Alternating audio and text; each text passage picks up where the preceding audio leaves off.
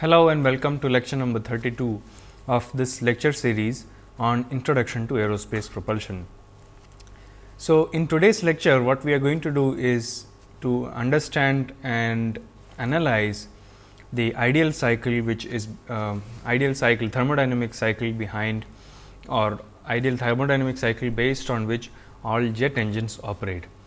If you recall, a few lectures earlier on we had been discussing about some of the ideal cycles, and one such cycle which I had mentioned at that time, which is used for gas turbine engines, is known as the Brayton cycle. So, we have already done some analysis of Brayton cycle and some variants of Brayton cycle, like Brayton cycle with regeneration, reheating and so on.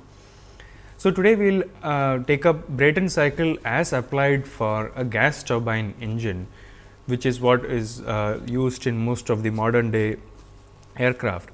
You already had some exposure to piston engines and the cycles behind piston engines in the last few lectures.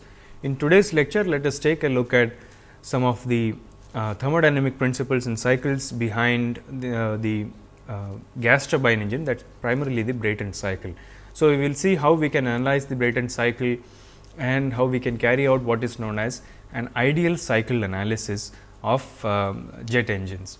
And so, in today's lecture as well as the next lecture, we shall be carrying out ideal cycle analysis of jet engine cycles and their variants. So, there are different types of jet engines, as you are perhaps aware that there are types of engines like turbojet and turbofan, turboprop, turboshafts, ramjets and so on. So, each of them though operate on the basic thermodynamic cycle, that is the Brayton cycle, but they have some small differences in how the Brayton cycle is executed in each of these different engines. So, that we shall analyze in this lecture as well as the next. So, in today's lecture we will take up the simple turbojet engine cycle and with afterburning, and so let us take a look at what we shall be discussing in today's lecture. In today's lecture we are going to be discussing about ideal gas turbine cycles. We shall derive equations for thrust and efficiency and other engine performance parameters like fuel consumption and so on. Then we will spend considerable time on analyzing the ideal cycle for jet engines, the basic jet engine, that is the turbojet engine. We shall then extend the analysis for a turbojet engine with afterburning. So, these are some of the topics that we shall be discussing in today's lecture, that is primarily to do with understanding the basic thermodynamic cycles and thermodynamic principles. So, I mentioned that gas turbine engines operate on the Brayton cycle, and you already are familiar with the different processes in Brayton cycle. So, Brayton cycle begins with the first process, which is an isentropic compression process, and then there is a heat addition which takes place at constant pressure. The third process is an isentropic expansion process, and the last process is constant pressure heat rejection process. So, ideally a Brayton cycle should be executed in this format, which is a closed cycle format. But as you know, most of the jet engines, well, in fact all the jet engines operate in an open cycle mode, that is they do not have the same working fluid which continues to operate within the cycle. But of course, as we have seen with air standard assumptions, we can assume that the exhaust which leaves the engine is equivalent or can be modeled as a heat rejection process, and therefore, it resembles an ideal Brayton cycle in that sense. Now, when we say an ideal cycle, we primarily mean that there are no irreversibilities that are taking place in the system, that is whether it is the compression process or the heat addition process, expansion process or heat rejection, all these processes are ideal and therefore, they do not have any irreversibilities. Basically, the first process, that is the compression process, and the third process, which is the expansion process, they are isentropic in nature, that is the entropy remains a constant during that process. And in the second and the fourth process, that is heat addition and heat rejection, which take place at constant pressure, we are going to assume that there are no pressure losses which take place in these systems. So, that is why we term these cycles as ideal cycle, and it makes a lot of it makes analysis a lot simpler, because we do not have to worry about efficiencies which are there in different components and how much is the pressure loss which takes place in the heat addition system and so on. So, analysis of systems becomes simpler At the same time, you get some idea of the performance of a cycle if it were to operate in an ideal mode, and therefore, it as a starting point for designers, ideal cycle really helps in understanding of the thermodynamic cycle. So, when we talk about the Brayton cycle, well, the ideal Brayton cycle is a closed cycle, but gas turbines operate in an open cycle mode, but of course, they can be modeled using air standard assumptions. And ideal cycle assumes that there are no irreversibilities, and so air behaves like an ideal gas with constant specific heats, and obviously, there are no frictional losses, which is also part of the fact that there are no irreversibilities in the process. So, these are some of the assumptions which we will be assuming in this analysis. And so, what we will do today to begin with is to define and derive some expressions which basically tell us how efficient or how the performance of an engine is. One of the most important parameters which define define an engine is the thrust which an engine develops.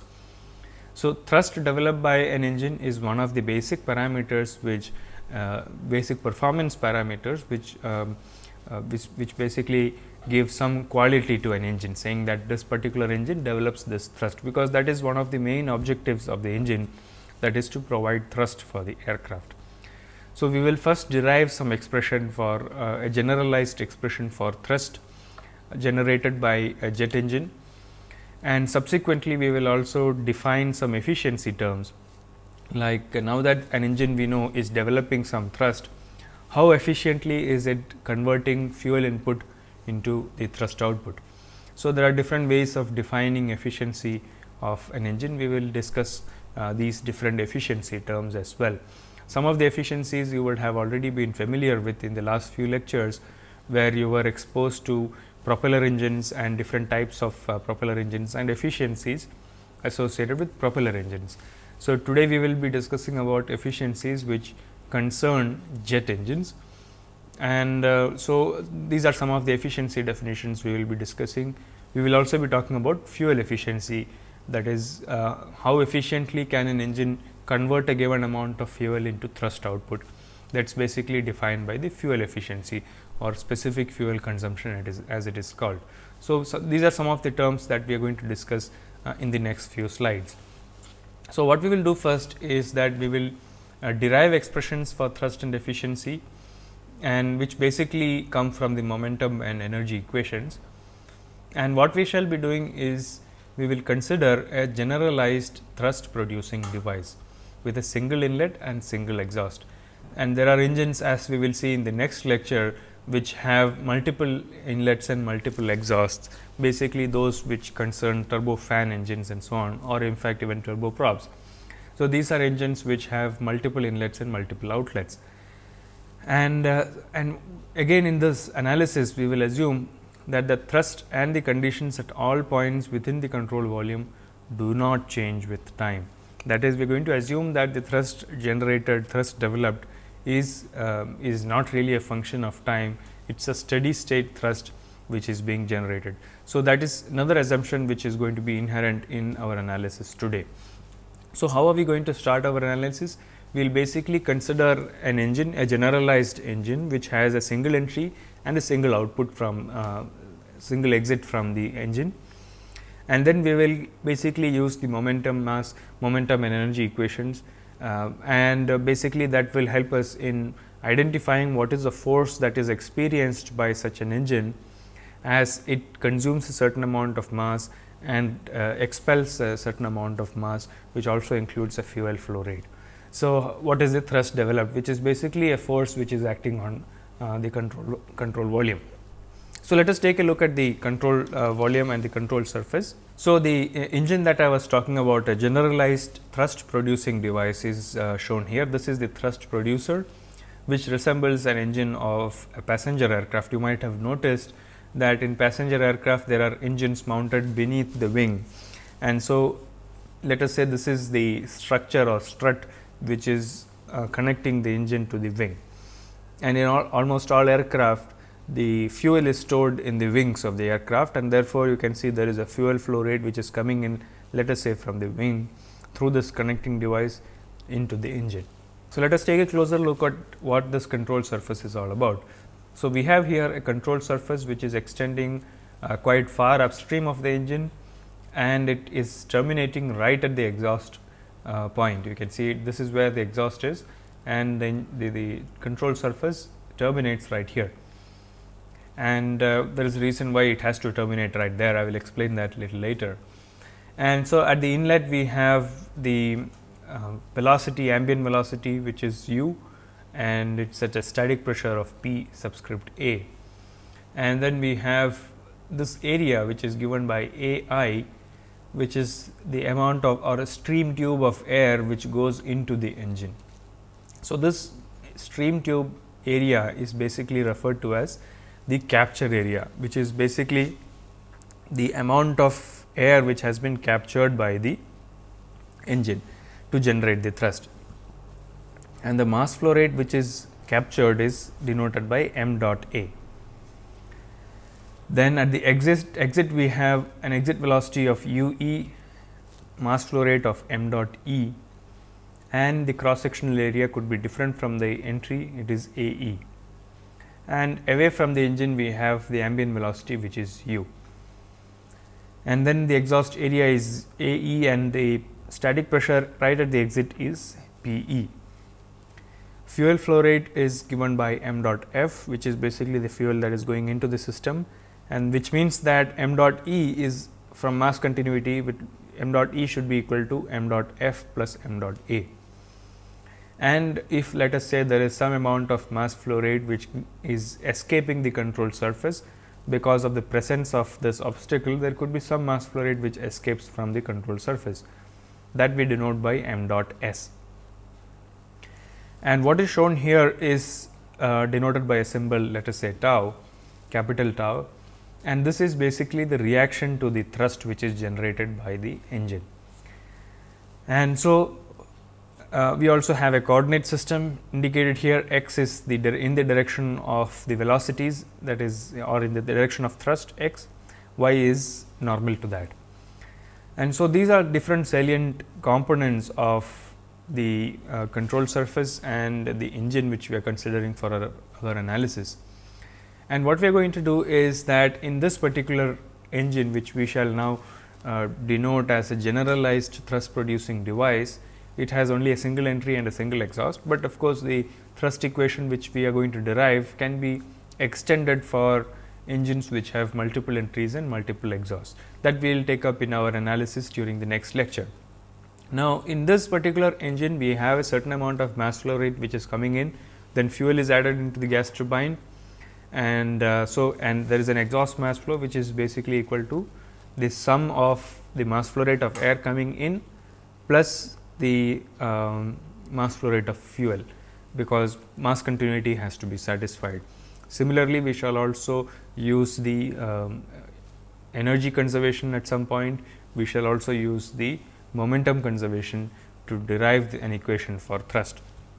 So, what basically we have here is that the reaction to the thrust, which I had mentioned as tau or capital T, let us say, is basically transmitted to the support, that is the support which holds the engine. So, right here we have the support, reaction is felt right there. So, the engine thrust is basically the vector summation of all the forces which act internal or external to the engine. So, all the forces which act on the internal and external forces, some of them would be in one direction, the other forces could be in another direction, but if you have a vector summation of all these forces put together, then the net force that is felt is basically the engine thrust. Therefore, if we were to add up all those vector quantities, we have summation of vector force is equal to integral over the control surface vector u into product of rho into u dot n dA. So, basically this is mass flow rate times the velocity, which is the change in momentum, which as per the Newton's second law is the force acting on the system. So, u multiplied by rho times u dot n, which is the cross dot product of the vector velocity and the normal unit vector n, multiplied by dA, that is the area on which this velocities are taken. So, that basically gives us the mass flow rate, multiplied by u gives us the momentum, and change in momentum is basically the force. Now, as I mentioned, we are going to consider only components of force and the momentum flux in the x direction. We are going to ignore the forces acting in any other direction, because that does not contribute to the thrust. Thrust is basically the force in the x direction. So, summation of f x, that is forces in the x direction, will be equal to integral control surface u x, which is velocity in the x direction, multiplied by rho u dot n dA. So, this is basically considering the forces in the x direction. So, thrust is something which is generated or which is required only in one direction, and this is one aspect which is also utilized in some of the advanced military engines, which have what are known as thrust vectoring. That is, the nozzle of the engine can be deflected in different ways to achieve thrust in different directions. You must have seen videos of aircraft which can take off without having to use a runway, which are known as vertical takeoff, and similarly there are same aircraft can land without having to use a runway, which are called as vertical landing. So, there are aircraft which can do this, or they can in flight do very extreme maneuvers by deflecting the nozzle, and so that is generated basically by deflecting the nozzle, and therefore, the vector direction of the thrust is deflected in different ways to achieve thrust in different directions. And under normal circumstances, like a passenger aircraft which you have seen or perhaps flown, is that the nozzle is stationary and fixed, and so it always generates a thrust in one direction, that is in the x direction, let us say. And so, that is basically equal to the summation of all the forces which act in that particular direction, and so that is how we are going to neglect the forces in other directions. There will of course be forces in other directions, but their magnitudes are going to be much small as compared to the force in the x direction. So, with this in mind, what we are going to do is also assume that the pressure and velocity is a constant over the entire control surface, except over the control exhaust area, because we have seen at the exhaust the velocity and pressure can be different, and therefore, elsewhere we can assume that the pressure and velocities are constant. So, if you were to assume that, then the net pressure force which is acting on the control volume will basically be equal to the difference between the ambient pressure and the exit pressure multiplied by area. So, P A minus P E plus into A E is basically the net pressure force which is acting on a control volume, because if there is a difference between the exit pressure P E and the ambient pressure P A, it will itself exert a force over an area A E, and therefore, that is equal to the net pressure force. And what is the other force that is acting on the control volume? There is only one more force which is acting, which is basically the reaction to the thrust, which is indicated by T or tau, let us say. So, if you add up these forces in the x direction, what we get is summation f x is equal to P A minus P E into A E, which is the pressure force or pressure thrust, as we shall call it later on, plus the reaction to the thrust, which is tau. So, the net forces can be summed up to be equal to two parameters or two components. Net force is coming from two components. One is because of the difference in the pressure from the inlet to the exit multiplied by the exit area. So, we have a certain pressure thrust, and the other term is the pressure, other term is the thrust itself, reaction to the thrust, which is tau. Now, our aim now should be to find out what is this sigma f x, in which case if you can find sigma f x, then you know that you can find the thrust, because on the right hand side you have the pressure thrust term and reaction to the thrust. So, if sigma f x is known, then that minus the pressure thrust term would be basically give us the reaction to the thrust. So, how do we find out sigma f x? Now, to find out sigma f x, as I mentioned earlier, we shall now carry out a mass balance and momentum balance across the control surface, and from the inlet to the outlet. So, if you do a mass and momentum balance, we should be able to find out an expression for the summation of forces in the x direction. So, if you look at the different mass flow rates which are entering and exiting the control volume, we have the mass flow which is entering the capture area. I mentioned capture area is the area of the stream tube which actually enters into the engine, and so mass flow rate through that is equal to m dot A, which is density times velocity times the cross sectional area. So, here the density is rho, velocity is u, and area is A I. A I corresponds to the capture area, which is the area through which m dot A is inducted into the engine.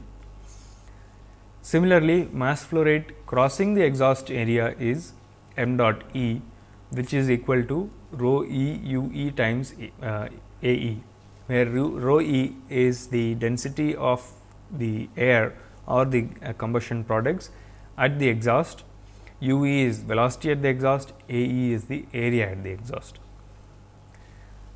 But we also know that m dot E, that is exhaust mass flow, should be equal to m dot I plus m dot F. So, let me take a look at the thrust picture once again. So, here we have m dot A, which is the mass flow rate which enters the engine, and it is doing so through a cross sectional area of A I. So, m dot A should be equal to rho times u times A I. Similarly, m dot E is the mass flow rate exiting the control surface, which is rho E times u E times A E. And if you look at mass balance, we have which is entering and leaving the engine, we have m dot E, which is equal to m dot A plus m dot F. So, we have m dot E, that is exhaust mass flow, is equal to inlet mass flow plus m dot F. We have m dot A plus m dot F, or we can write m dot F is equal to rho E u E A E, which is equal to m dot E minus rho u A I, which is m dot A. So, now let us use the continuity equation for the control volume, that is, what is the mass flow entering the control volume, what is the mass flow leaving the control volume. So, let us look at mass flow leaving the control volume in the first place. So, what are the mass flows leaving the control volume? We have a mass flow here, that is m dot E, that is rho E u E and A E, and also you have the mass flow which is escaping the control surface from these areas, which should be equal to rho into u into A minus A E, where A is this cross sectional area across the entire control surface. That is one of the mass flows leaving the control surface. The other mass flow is this m dot S. So, there are three mass flow terms which are leaving the control surface.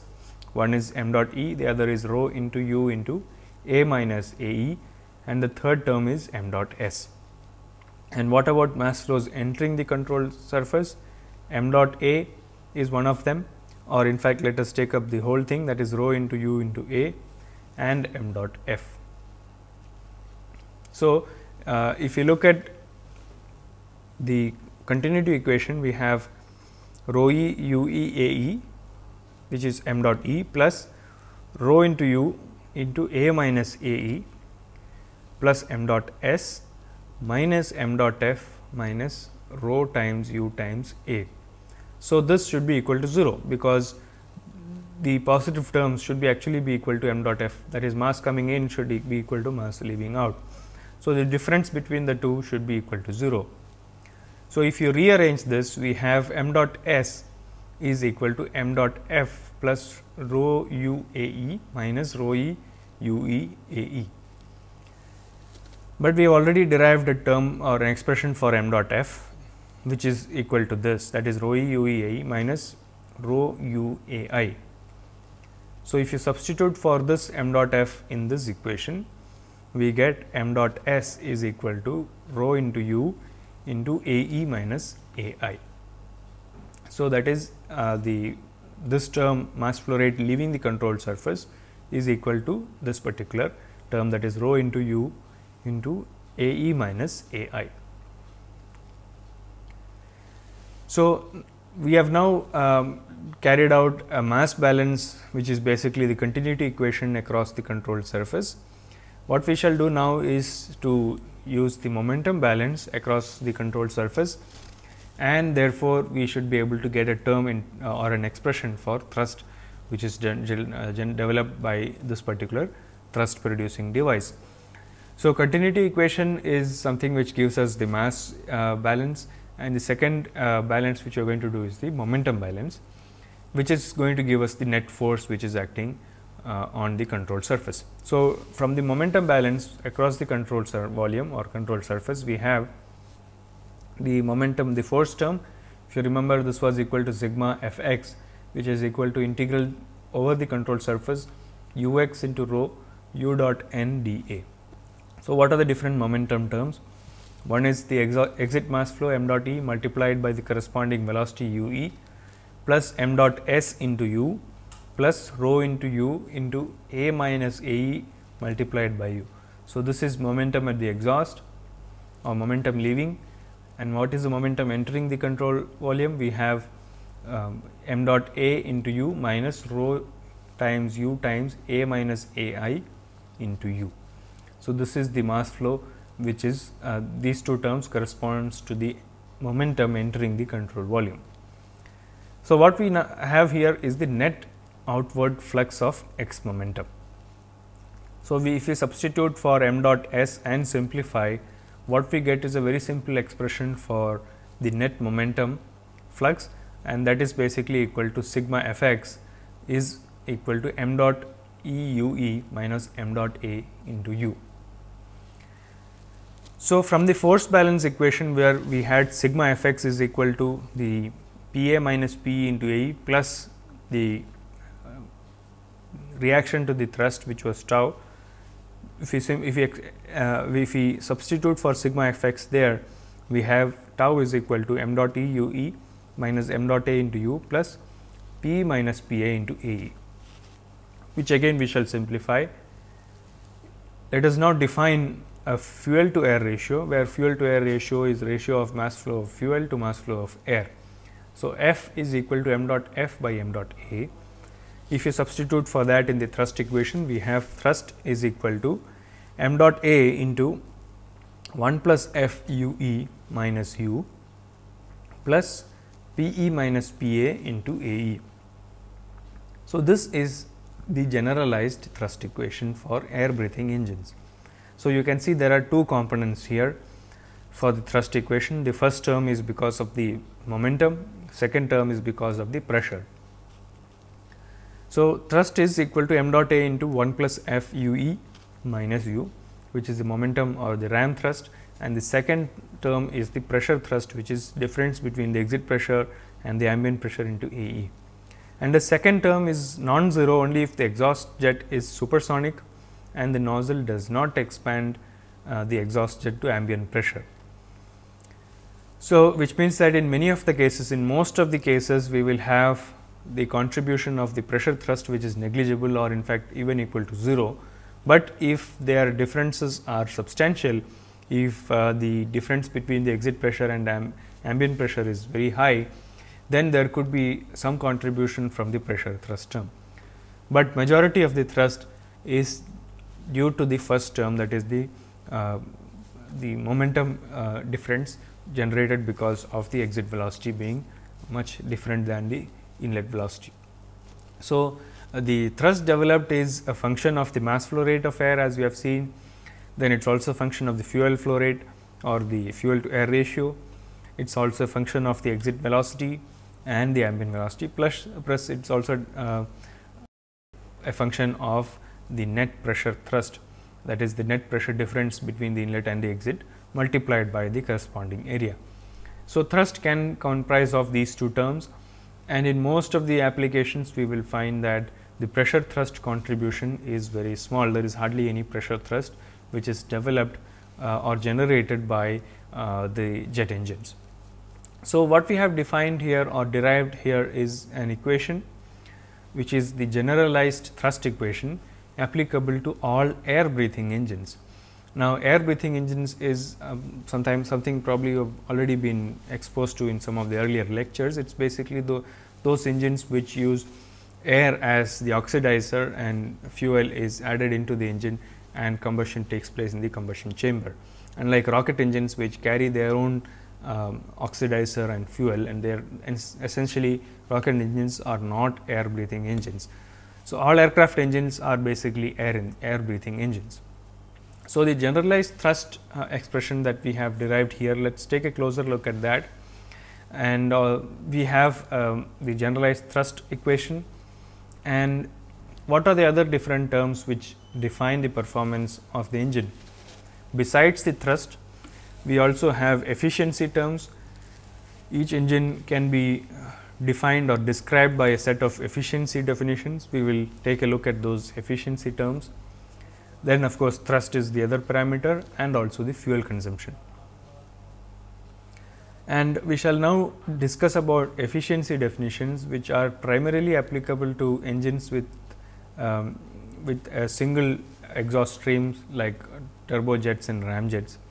And for other types of jet engines like turbofans and turboprops, then the equations get slightly modified, but the basic equation still remains the same, definition still remains same. So, the first definition of efficiency that we are going to talk about today is the propulsion efficiency. So, what do we mean by propulsion efficiency? So, propulsion efficiency by definition is the ratio of the thrust power to the rate of production of propellant kinetic energy. So, how do we define the thrust power and the rate of propellant kinetic energy? So, thrust power is primarily the product of the thrust and the ambient velocity or the flight speed, that is u, and the rate of production of propellant kinetic energy is the difference between the kinetic energy of the exhaust and the kinetic energy at the inlet, which would be equal to m dot A into 1 plus f u e square minus u square, u e square by 2 minus u square by 2. So, on the denominator, that is basically the rate of production of propellant kinetic energy, we have mass flow rate of air m dot A into 1 plus f minus u e square by 2 minus u square by 2. So, basically what we have is this term, that is m dot A into u square by 2 is the inlet kinetic energy, and m dot A into f is m dot E, that is exit mass flow, into u e square by 2 is the exit kinetic energy. So, the difference between those two is the rate of production of propellant kinetic energy. So, this ratio is basically known as the propulsion efficiency, thrust power to the rate of production of propellant kinetic energy. Now, let us simplify this and see what happens. If we, let us say, assume that the fuel flow rate f is much less than 1, which is true for air breathing engines. Usually the fuel to air ratio is very small, and so if you assume that, and also that the pressure thrust term can be neglected, that is, in the thrust equation we have the second term which is equal to 0, then if we substitute for thrust equation on the numerator, which is m dot A into u e minus u, then simplify it, what we get is the propulsion efficiency can be simplified as u e minus u into u by u e square by 2 minus u square by 2, which is in turn equal to 2 times u by u e divided by 1 plus u by u e.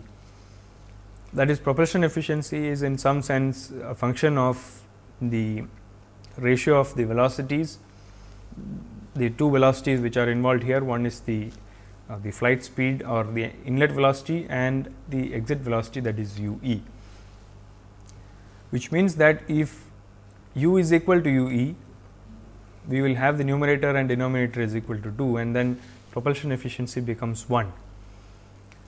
But in that case, if you look at the thrust equation, if the exhaust velocity and the inlet velocity are same, there is no net momentum and the thrust generated will become 0.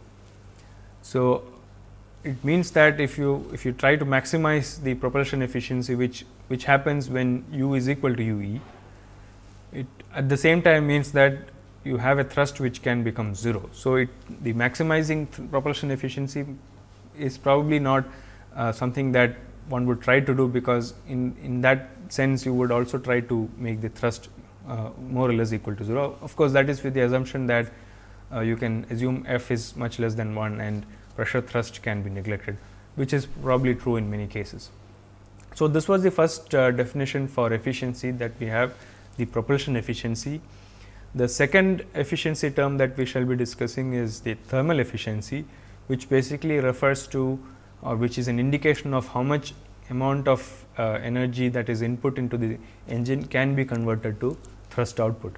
So, thermal efficiency is defined as the ratio of the rate of production of propellant kinetic energy to the total energy consumption rate, which is equal to numerator, which we have already discussed, divided by the energy consumption rate, which is mass flow rate of fuel multiplied by QR, which is the heat of reaction of the fuel.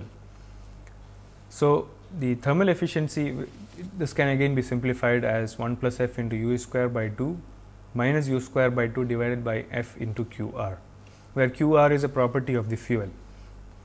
Now, in the case of this is primarily for turbojet and ramjets, and if you look at engines which have which generate a large fraction of shaft power, wherein the output is primarily shaft power, like in turboprops or turbo shaft engines, then the thermal efficiency can be modified as the ratio of the shaft power to the rate of energy consumption. So, that is shaft power, which is P s divided by m dot f into q r. So, now the overall efficiency is basically the product of the thermal efficiency and the propulsion efficiency.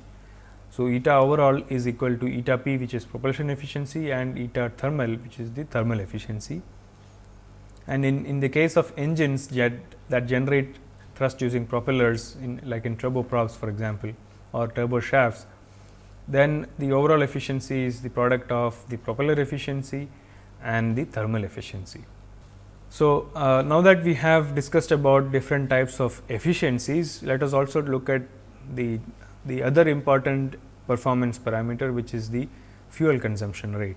So, in the case of air breathing engines, we normally refer to the fuel consumption in the form of what is known as thrust specific fuel consumption, denoted by TSFC. So, thrust specific fuel consumption TSFC is equal to m dot f divided by the thrust, which is equal to m dot f by m dot a into 1 plus f into u e minus u. Now, for engines, turbine engines which produced shaft power, we may want to define the fuel efficiency in the form of what is known as brake specific fuel consumption, that is BSFC, which is m dot f divided by the shaft power. And for engine like a turboprop, which usually generate both, that is shaft power as well as the nozzle thrust, then we define equivalent brake specific fuel consumption, which is equal to m dot f divided by equivalent power P E s, which is equal to m dot f by shaft power plus the thrust power. So, these are used for engines like in turboprops, which have both shaft power as well as it generates a thrust from the nozzle as well. So, these are different performance parameters that are used to qualify an engine, in the sense that what is the thrust developed by the engine, what is the fuel consumption, and what are the different efficiencies. Now, with this background in mind, we shall now carry out an ideal cycle analysis for one of the basic forms of jet engines, which is known as the turbojet engine. And we will be discussing about two types of turbojet engines. One is without afterburning, which is the basic turbojet, and then we will also look at turbojet with afterburning, which is very similar to the Brayton cycle we have seen earlier, the basic Brayton cycle and Brayton cycle with reheating. So, afterburning, which is used in turbojet engines, is a reheating process. So, all jet engines, all air breathing engines basically operate on the open cycle mode of the Brayton cycle, and the basic form of a jet engine we can consider is a turbojet engine. And in a turbojet engine, Some of the parameters which we shall come across are so called design parameters and are often fixed a priori, like the compressor pressure ratio or the turbine inlet temperature ratio, etc. And in cycle analysis, we shall be using some of these known parameters to determine some of the other parameters which are not necessarily known, and hence find out the engine performance parameters like thrust, fuel consumption and the efficiencies. So, let us take a look at a basic turbojet engine in a schematic form, and we also have certain station numbering system which we shall be following in the next 1 or 2 lectures. That is, each component is designated by a certain number for its inlet and outlet.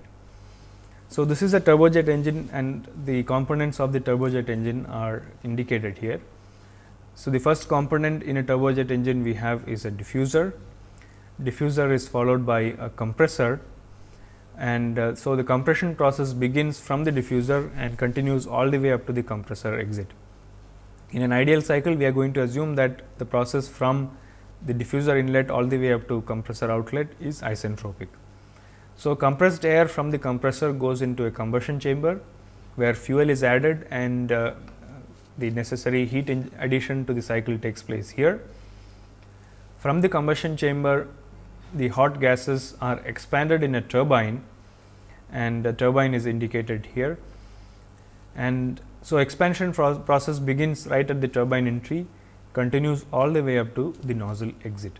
So, this process from turbine entry to nozzle exit is also assumed to be isentropic in an ideal cycle.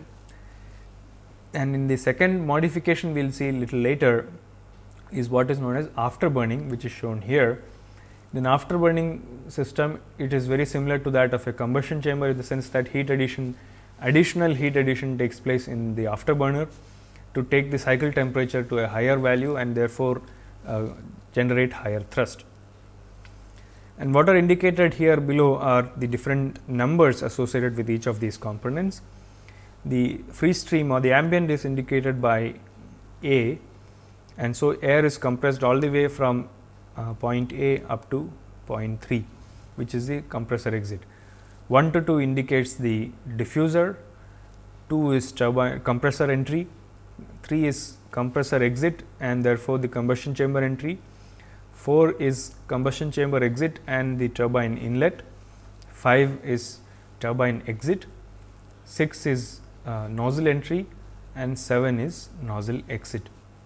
So, it is so we are going to follow this numbering scheme in the sense that if we write temperature as T3, it means static temperature at compressor exit, and if we write T03, it means stagnation temperature at compressor exit. Similarly, we are going to use these numbering schemes for pressures and densities and so on. So, the different processes, as I mentioned, the first process is A to 1, which air from far upstream is brought to the diffuser or entry with either some acceleration or sometimes even deceleration. And process 1 to 2 is the intake or the diffuser, where air is essentially decelerated as it passes through the diffuser. Process 2-3 is the compression process. In the compressor, air is compressed in a compressor, which either could be an axial compressor or a centrifugal compressor. Process 3-4 is the heat addition process. Air is heated during this combustion process in the combustion chamber. 4-5 is air is expanded in a turbine to obtain the power which is primarily used to drive the compressor. And 5-6 is air may or may not be heated in an afterburner by adding further fuel. So, if an afterburner is used, then there is heat addition during this process as well. Process 6-7 is the nozzle, where the air is accelerated and exhausted through the nozzle. So, these are the different processes that are involved in a turbojet cycle, starting from the free stream far upstream, that is point A. It is initially the compression process actually begins at A, and then it continues in the diffuser and again in the compressor. Finally, it reaches the state 3, which is compressor exit. So, isentropic expression all the way from A to 3. 3 to 4 is heat addition process in the combustion chamber. 4 to 5 is the turbine, that is isentropic expansion in the turbine, 5 to 7 is expansion in the nozzle. So, 4 to 7 is an expansion process which is going to be assumed as isentropic in this ideal cycle analysis. So, let us take a look at these processes on the Brayton cycle diagram or a TS diagram. So, an ideal turbojet cycle without afterburning would look like this, very similar to the Brayton cycle, just that there are different processes which constitute the compression and expansion processes. So, process A all the way up to 2 is the compression in the intake. So, intake compression consists of two compression, one is external compression, that is from A to 1, and 1 to 2 is the internal compression. Process 2-3 is compression in the compressor, isentropic again. 3-4 is heat addition in the combustion chamber. 4 is the turbine entry or turbine inlet. 4 to 5 is expansion in the turbine. 5 to 7 is expansion in the nozzle. And so, you can see process 4 to 7 is isentropic, and so is process A to 3. So, we have isentropic processes here, constant pressure heat addition that is taking place between 3 and 4. So, this is an ideal cycle or ideal turbojet cycle without any afterburn. So, later on we shall also see an ideal cycle for a turbojet with an afterburning. So, in the case of afterburning, of course, which is very similar to a Brayton cycle with reheating, we shall have an additional process taking place where heat is again added at the end of expansion process, and then finally, it is expanded in the nozzle. So, in the cycle analysis that we are going to do, what we shall primarily be doing is that, as I mentioned, some of the parameters are fixed or design parameters like compression pressure ratio or turbine inlet temperature, etc. So, these numbers are usually known, and based on this we shall also be determining the other pressures and temperatures, finally arriving at an expression for the exhaust velocity, that is U e. And so, once exhaust velocity is known, the fuel flow rate is known, we can calculate the thrust developed by the engine, and also we can calculate the fuel consumption and the efficiencies. And so, in the cycle analysis which we are going to discuss today, we shall be taking up each of these components one by one, that is intake, then the compressor, then the combustion chamber, turbine, and so on. So, as we analyze each of these components, we shall be finding out the exit pressure and temperature of each component, which will serve as the inlet pressure and temperature for the subsequent component. For example, at the intake exit, we shall be finding out what is the pressure and temperature, which will essentially be the compressor entry pressure and temperature, and similarly for all other components. So, we shall first analyze the intake or the diffuser.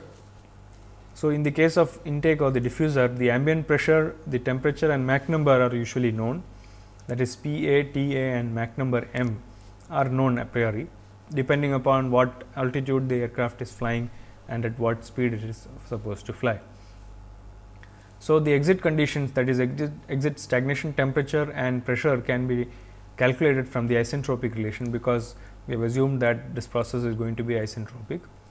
So, the exit static pressure and temperature, so T02, which is the exit stagnation temperature, is equal to T A, which is the inlet static temperature, into 1 plus gamma minus 1 by 2 m square. Similarly, the pressure can be determined from the isentropic relation. P02 is equal to P A into T02 by T A raised to gamma by gamma minus 1. So, from these two isentropic relations, we calculate the intake exit stagnation temperature and stagnation pressure, which will act as the compressor entry stagnation temperature and stagnation pressure. So, the next component is the compressor, and in the compressor we have discussed that the compressor pressure ratio is a known parameter. We shall denote that by the symbol pi c, where c denotes the compressor, pi is for stagnation pressure ratios. So, if pi c is fixed, we have P03, which is the compressor exit stagnation pressure, equal to pi c times P02. P02 is known from the intake analysis. Similarly, T03 is equal to T02 into pi c raised to gamma minus 1 by gamma, which is again from the isentropic relation. Compression process is isentropic. So, we have now calculated the properties, that is stagnation temperature and pressures all the way up to the compressor exit. And so, next component that we are going to analyze is the combustion chamber, and for in the combustion chamber we need to find out what is the fuel flow rate that is being added in the combustion chamber. So, we will basically carry out an energy balance. So, energy balance across the combustion chamber gives us, at the exit of the combustion chamber we have H04 stagnation enthalpy is equal to H03, that is inlet stagnation enthalpy, plus the fuel added, that is F times QR.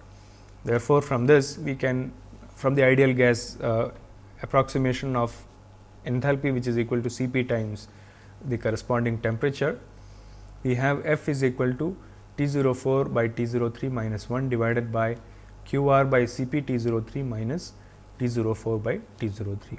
So, from this we can calculate the fuel to air ratio.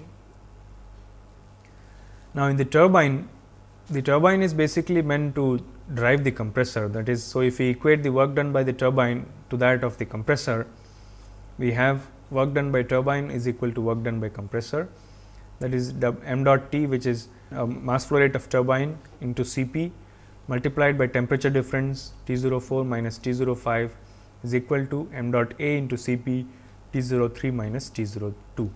So, this can be simplified, and so we get an expression for T05, which is turbine exit.